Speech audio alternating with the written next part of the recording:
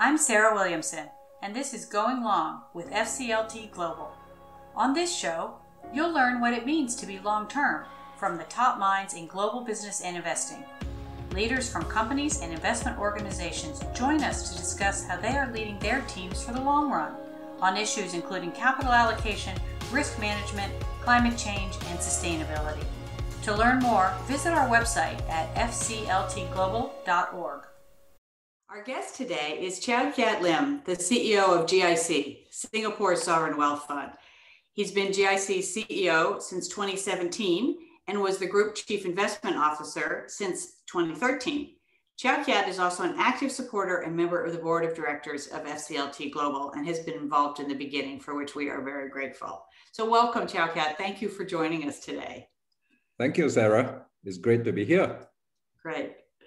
So for our listeners around the world who are less familiar with GIC, could you discuss the organization's origins and its purpose? Just tell people a little bit about who you are and why you do the work you do.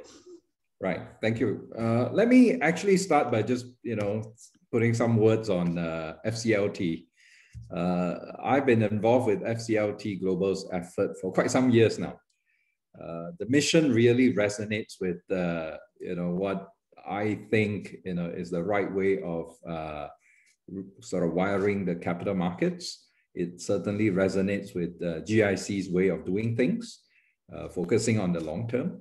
And I really enjoyed working with and learning from many of, my esteemed peers and colleagues. So it has been a great privilege and opportunity to do this. Now on to GIC. GIC was set up in 1981 by the Singapore government. So in fact, this year is our 40th year. We are celebrating our 40th anniversary this year. It's quite a milestone.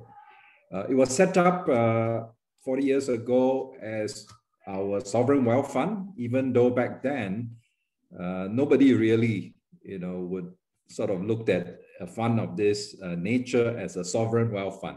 Right, that term only came about 12, 13 years ago. The objective was very clear, which was to, build a long-term value out of our reserves. That's something our founding fathers, Lee Kuan Yew and Dr. Goh Keng Swee, recognized, that GIC should be set up, to do that job. One way to think about GIC is that we serve three sort of functions. One, we are a rainy day fund, right, for any contingencies where financial resources are needed by the country. GIC plays a role in that. We are also a stability fund with the reserves which we manage. It helps to make sure that the Singapore financial system operates well. And the third is as an endowment fund. About 15, 16 years ago, we changed we amended our constitution to allow the government to draw down part of the returns from the reserves, which are managed by GIC and our sister organizations, Temasek and MAS in Singapore, as part of the government spending. So GIC invests globally outside of Singapore in a diversified way across different asset classes for 40 years now.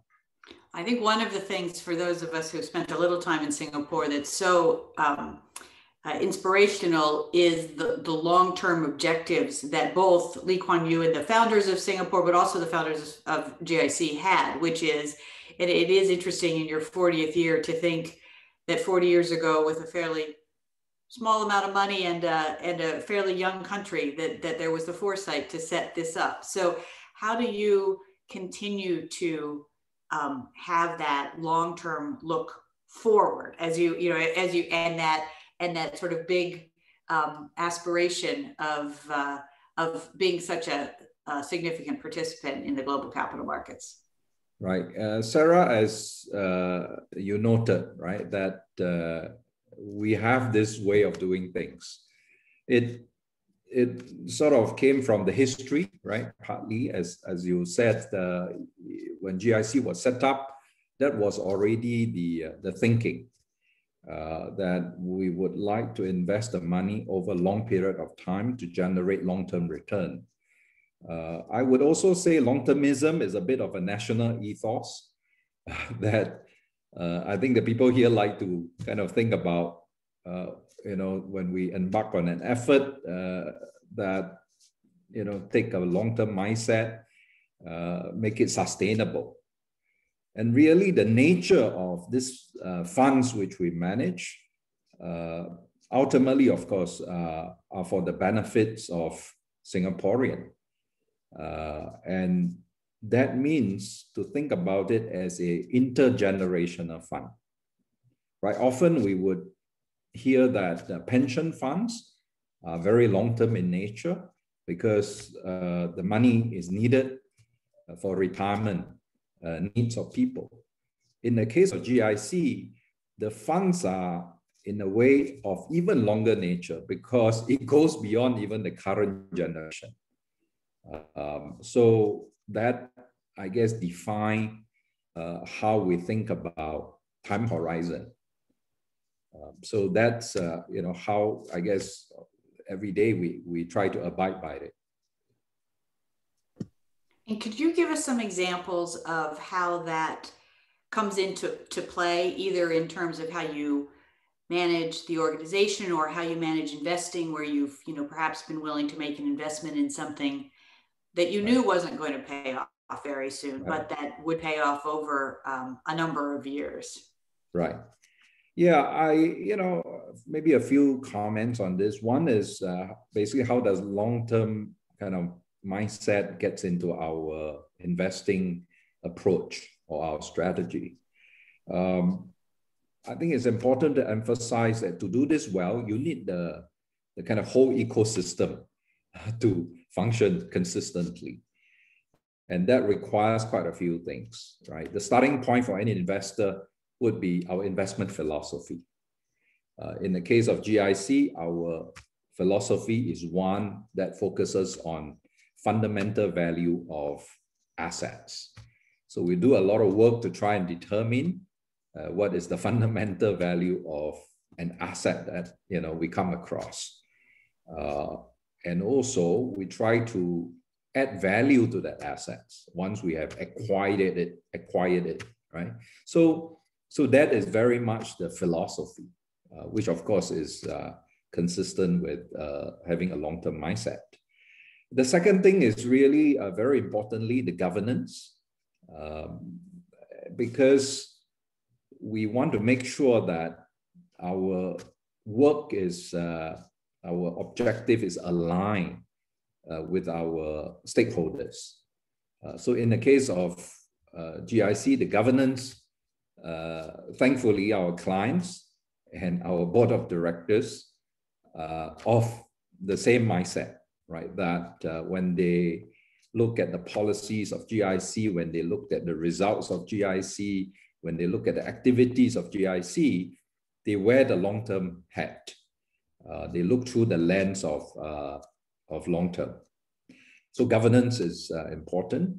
The third will be, of course, the mandate itself, right? There is clarity of this emphasis on long-term outcome. Our primary performance measure, for example, is a rolling 20-year real rate of return measure.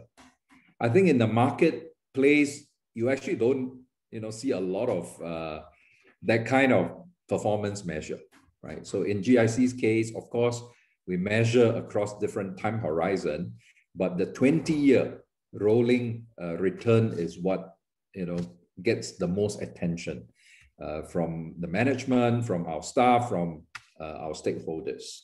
So mandate clarity is the third thing that's important. The fourth is, of course, organizational practices, right? Some people would call this culture. So you have to do a lot of work, you have to align incentive, for example, you have to align your recruitment policies all your HR practices should be aligned to that idea that, you know, we want people to sort of make decisions with the long-term mindset. And finally, communication.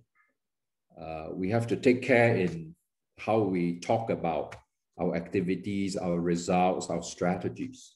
Just as an example, I think in financial markets, sometimes we hear comments like long-term is but a series of short-term.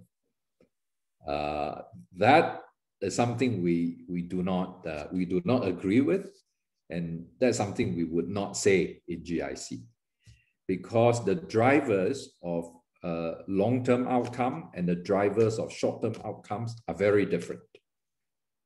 So we take quite a lot of care in how we communicate internally and externally. We take a lot of care, for example, when we show performance of our portfolios, even if we have multiple time period, we put particular emphasis on the longer term horizon ones, right? We might put them on the same page, but we might start with the 20-year or the 10-year rather than the, you know, last quarter or last 6 months. So little things like that actually are important, because there's always this temptation and this pressure to want to go short term. So we have to be consciously designing and practicing, you know, long term in how we run the company. So with all these 5 things, I would say then the portfolio or the investment strategy almost quite naturally would look at drivers or value, right, which is long-term in nature. And we find, in fact, that does give us, you know, quite a bit of advantage. Having a long-term mindset translate to quite a few positive things. First, of course, is you can take advantage of compounding, right? For us, or for, I think, a lot of long-term investors, one of the success formulas is really to look for quality assets which compound over a long period of time, right? That doesn't require you to constantly be buying and selling to try and create return. Of course, it's not easy to find these assets, but if you have this mindset, you're more able, right, to get to a kind of a smaller universe of that. So compounding is an advantage. The second, of course, is it allows you to harvest risk premium. So as a long-term investor, we are able, for example, to allocate some part of our funds to illiquid assets, which tend to give you a little bit of extra, right? And because you have the time horizon, you can harvest that. And that also is, of course, partly because not every investor can do that, right? So if you have that, you're lucky to have that time horizon, make use of it. The third way is you can do what we call counter-cyclical rebalancing, right? Rebalancing, of course, is quite a standard kind of asset allocation practice, but really only a long-term investor can do that well, right? So that over time also give you a little bit of extra return. Maybe the fourth way is from time to time you get dislocations, either because investors are forced to buy or forced to sell because they have short-term pressures or short-term requirements. Then long-term investors actually are in the position, you might say, to take advantage of those dislocations. And finally, we find having a long-term mindset is really helpful for building partnership. Because, I mean, to really build good partnership, it takes time. It takes, frankly, sometimes give and take. And you can only do, you know, these over a long period of time. So in GIC's case, for example, we have some relationships which go back a long way, you know, like 30 odd years. You know, many of our actually business partners are very successful, very big. very, sort of, yeah, really successful today. But when we started with them, they were very small. We were very small as well. But we grew together, right? And after 30 years, even longer, I think we got really solid relationship with many of them, because we really have gone through, the ups and downs, and time really can help in building relationship. And GIC depends a lot on our partners. So again, having these, actually we have many really good relationship, are quite a helpful thing for GIC. So that's how we have, kind of looked at having a longer horizon has helped GIC to progress over a long period of time. And certainly we have a lot of conviction that it is a winning formula, that it will still continue to give us many of these benefits going forward. I think it's definitely a winning formula, and listening to you talk about it, I think the other thing that's so interesting is how all the pieces fit together. I find sometimes people try to do one of the things that you mentioned. They try to have long-term investments, but they don't have long-term governance or something like that. And then, of course, it can't last. So I think that one of the lessons that we can all learn from GIC is the importance of integrating all of those pieces that you discussed and aligning them against the long term, rather than just trying to do one or the other on its own. Right. I mean, having that whole ecosystem, right, as I said, is really key. And for each of these, I would say you do have to exercise quite a bit of thinking. As an example, when you look at performance, how do you tell, right? If the short-term performance is either good or not good, how do you tell you're on the right track? It requires you to really understand the process, right? So we emphasize a lot of the quality of process of decision making, because that gives us, I guess, more confidence that the short-term results, I guess good or bad, right, will eventually pan out as good long-term result. You have to kind of exercise your mind when you look at short-term result to think about whether it is consistent with that investment process, right? Whether it is reasonable, right? So what we strive for is at least reasonable short-term result, but certainly superior long-term result, right? So you have to, for each of these areas, actually you have to exercise quite a bit of thinking. And in fact, that is where I find the learning from my peers, in organizations like FCLT being really helpful. Because as we try to extend our horizon, we will encounter similar challenges. And it is really good, then to have all of us kind of compare notes and come up with, practical, right, solutions, which is another thing that I think we like to emphasize at FCLT.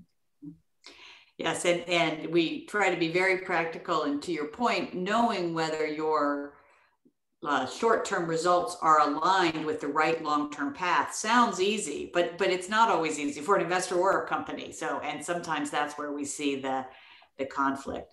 Right. So you've talked about a way that you work with partners and your own team and so on. Can you talk a little bit about how you engage with companies that you own, investee companies? You said up front, you look for fundamental value and then try to add value over time. How do you think of the role of GIC as an owner of a company and in terms of your engagement? Right. So I guess we start with who we are. Who we are long-term investor, long-term owners of our assets. Now, we own many assets. So to be sure, we have to prioritize, right, our engagement effort. But certainly our mindset is we like to own them for a long period of time. And in fact, as you noted, we like to add value, even during our ownership period, if we can.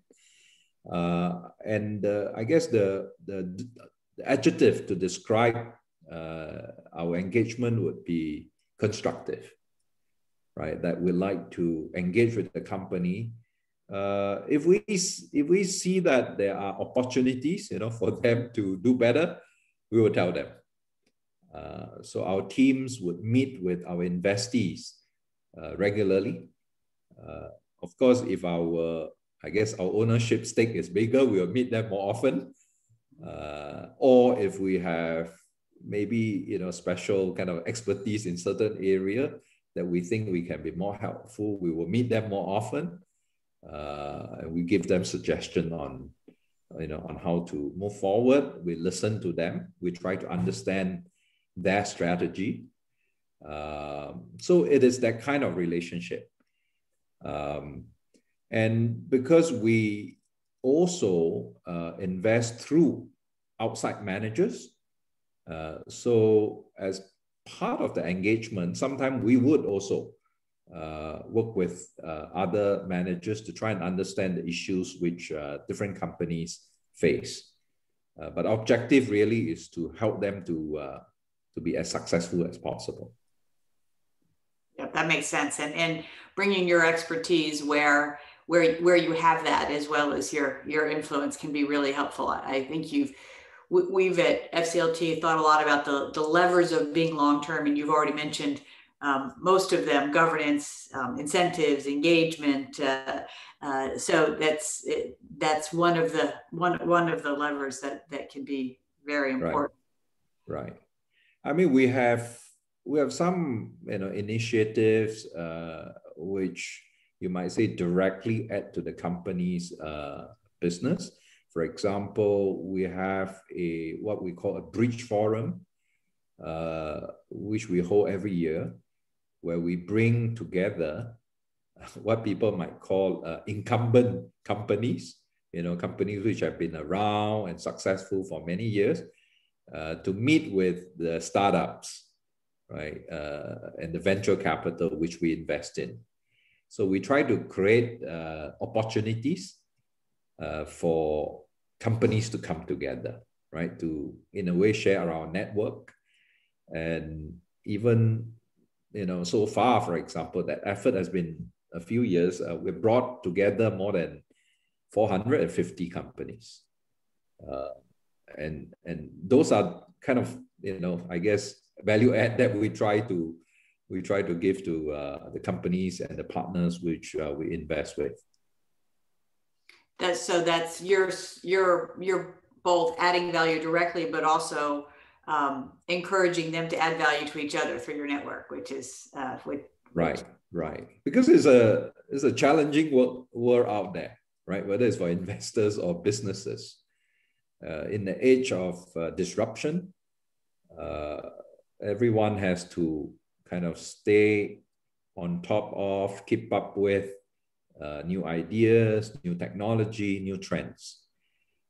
Since we already have this network, we make it available for our partners and investees to, benefit from. And obviously, we benefit from that too, right? Learning through the process, new understanding of trends, and in some cases, maybe even investing opportunities. So we see that as something that is really worthwhile and definitely constructive. So we talk about our mission as being rebalancing capital markets to support a long-term sustainable economy. And we've talked a lot about long-term here. How do you think, how is GIC approaching sustainability in your strategy and in your investing? How are you adding that into your calculus these days? Right. I think long-term and sustainability have a huge overlap, right? In fact, they are almost changeable. What is long-term is sustainable, right? And what is sustainable, will last for a long time. So because of that, we find sustainability actually quite a natural match in terms of GIC's mandate. How we have translated it, into our operations is to use a very simple kind of framework, which internally we call it ODE, ODE. It stands for, O stands for offense, D stands for defense, and E stands for organizational excellence. Right, so let me take just a few minutes to explain. Offense is simply finding opportunities. Maybe in the area of sustainability, people would think about it as like impact investing, right? That you sort of do well and do good at the same time, and you hope to create some really good outcome in sort of along the ESG dimension. So we have a few efforts going on in that area. Defense, of course, is to make sure that our portfolio holdings are, not facing difficulties in terms of ESG requirement. So we actively, as much as possible, help our investee companies to go through the transition. We are quite a big believer of transition, recognizing that in quite a few cases, you cannot quite sort of turn from brown to green, for example, overnight. You, of course, have to put in concerted effort, but it might take a little bit of time to make that change. As an example, actually, 2 months ago, GIC invested about $2 billion in a utility company in the US, Duke Energy Indiana, in fact. And what we found was that in that particular state, the regulators actually facilitate the transition from, say, a coal power plant into a renewable type of infrastructure. So our capital actually goes towards a transition effort like that. So that, would be a form of, I might say, I guess in that case, a mix of defensive and offensive, move. So in the defensive side, we work with, I guess to the earlier question about engagement, we work with our investee companies to make sure that they are not on the wrong side of sustainability. And then the last one is organizational excellence. As we manage our portfolio and engage with investees and external managers, we also have to make sure our own operations are up to scratch.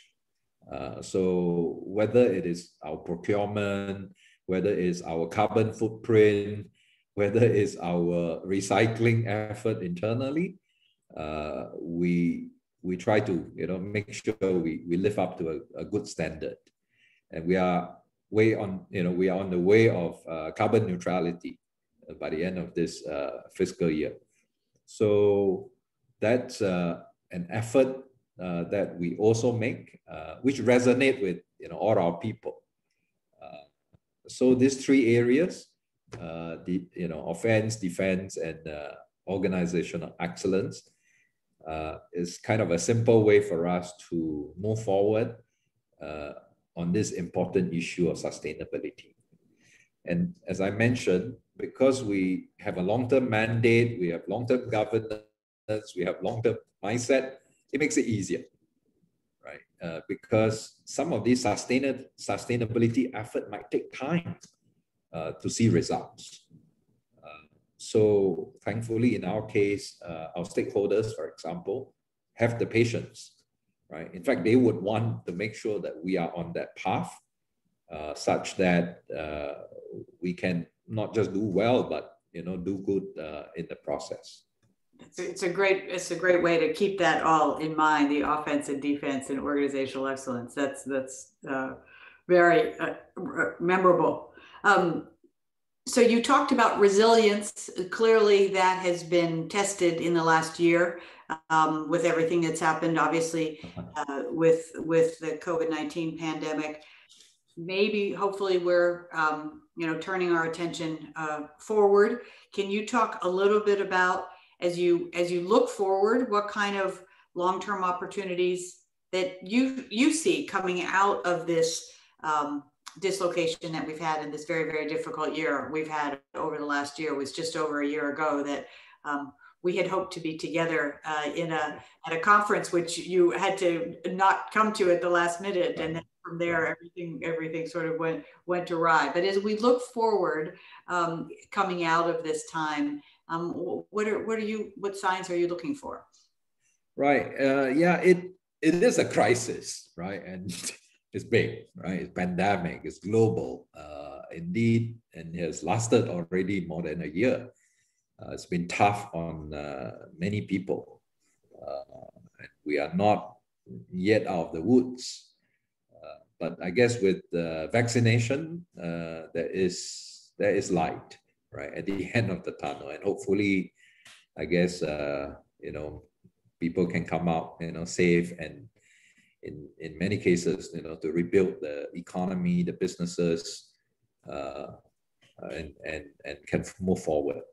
As investors, I guess we looked at this as, of course, a huge disruption, right?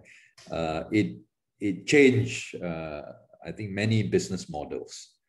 There are some, you might say, obvious trends. For example, digitalization just got accelerated in a big way. Many people basically have been forced, right, online to do things, and that obviously was very helpful to those businesses or business models which ride on digitalization. For certain businesses, it's so important, right? In fact, for most businesses, it's so important to go online, right? So I think we have seen quite a lot of that, and that itself produces opportunities. It creates new categories of services and goods that a post-pandemic world will most likely continue with. So the whole kind of work from home trend is a big one, right? Of course, we are not 100% sure, post-pandemic where we settle, right, in terms of kind of work from home practices, travels, and things like that. But we are quite clear that digitalization will continue, right? So that's one kind of big tech trend. Another area, of course, is healthcare. I think pandemic was a bit of a, in a way, wake-up call to many countries, of the need to invest in healthcare. And in fact, the intersection of tech and healthcare has also seen, right, innovation and new business model. So that looks quite promising in terms of potential investment opportunities. Sustainability, I think we talked a little bit just now. Again, I think the pandemic is a bit of a joke, on the importance of that. The importance of being prepared, being early to be on that path, and not be too late. When disaster has already struck, it's pretty hard to try and cope with it or recover from it, right? So hopefully we all have learned some lesson from that. So sustainability in the last 1-2 years, 1 year in particular, I think have seen a really big step forward, but a lot more needs to be done and need to happen. Again, technology may do some of that. I don't think itself can solve all the problem, but even when you looked at an area like infrastructure, right, which is a big area, which is quite carbon intensive, you are seeing new technology being developed, hardware and software, in the area of, let's say, energy, which I must say look quite promising, right? So I think investor, businesses, countries, need to pay attention to that. I will highlight maybe just two other things. China is an interesting case. They managed the pandemic well, came out of it, produced growth, right? When most other countries couldn't really do that last year. They also have embarked on a green economy plan. They have also got a policy or effort to develop the domestic economy, right? The so-called dual circulation. They have been quite restrained in their use of stimulus, which I think give them, in a way, more fiscal flexibility down the road. So we have quite a few significant development in that country. So for investors or businesses, I think that's an important area to watch as well. And finally, and talking about China, of course, we have also seen, I guess, development in the geopolitical space. We expect more intense competition among the great powers. We believe that given the transition to a multipolar world, that competition is a given. Of course, we hope that it will be healthy. It can produce actually many positive things.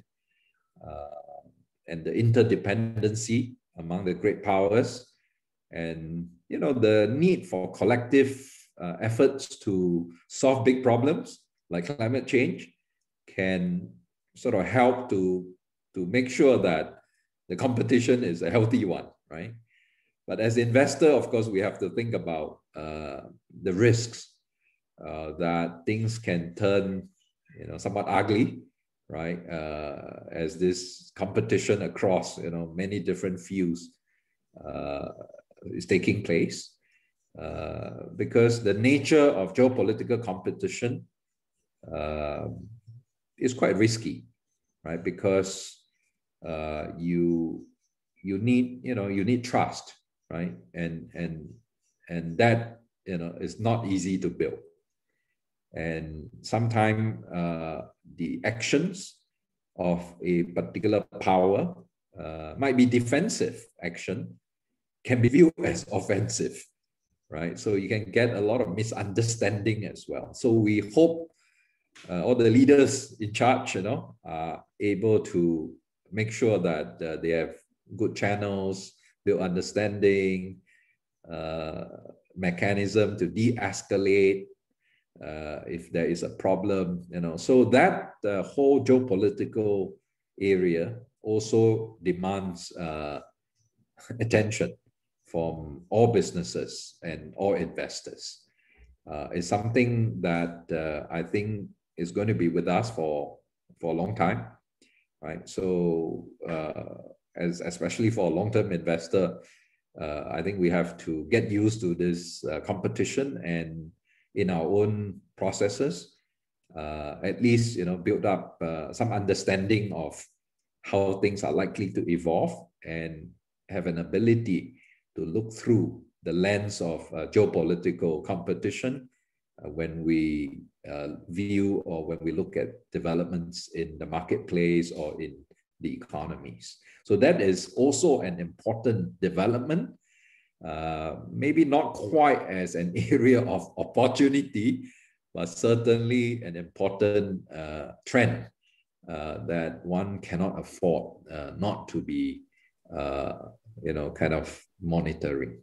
Well, as we look at risks and opportunities, I think you've given us both sides there, which is some very important risks and maybe some opportunities as well, and with the hopefully silver lining of COVID making the world understand that we are interdependent, and whether we like it or not when it comes to pandemics or climate or anything else, it's pretty hard to wall oneself off and be separated from the rest of the world. And Singapore, of course, has always played such an important role in trying to encourage discussion and around some of the global competitive issues. So that's important. Right. I mean, I guess we have also, I mean, just speaking for GIC, we have the mindset of, wanting to expand the pie, right? That as a long-term investor, our long-term fortune really depends on the pie growing, right? It's not so much, which do you get a bigger slice of that? That might be helpful in the short term, but really in the long term, it is, if we can help, say FCLT's effort in rebalancing the capital markets, or efforts like, I think we have worked together on helping to make fund management mandates longer term in nature. I mean, those are concrete ways we can help to expand the pies. And if we can do that, actually, I mean, certainly GIC will benefit, and the whole system, right, will be better off. So I think it's critical, actually, the work that FCLT is doing to get us to a place that is more sustainable.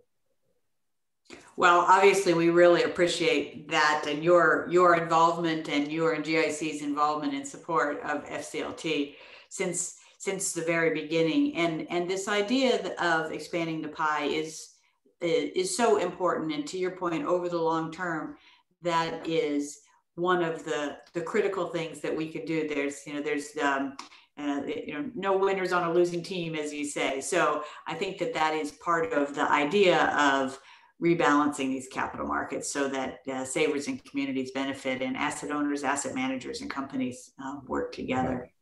Right. I think fairly early on, in FCLT, we recognize that it takes the whole value chain, right? So thankfully, over the last few years, we have been able to get many, esteemed organizations in the whole value chain involved in this effort. So I'm definitely very hopeful and optimistic that, we can move the needle. Well, thank you for your words of wisdom, for your time today. You've given us an awful lot to think about. I think that GIC is often the model for other organizations, but like people say about Roger Federer, a great athlete, you can watch him swing the tennis racket like that, but it's pretty hard to do. So we appreciate watching you play like you do, and trying to aspire to build organizations that can do some of what you do. So thank you very much for your time and your insight today. Thank you, Sarah. Thanks for the opportunity to have this conversation. Thanks for listening to today's episode of Going Long with FCLT Global. Be sure to hit subscribe to get new episodes every other Monday. To learn more, visit our website at fcltglobal.org.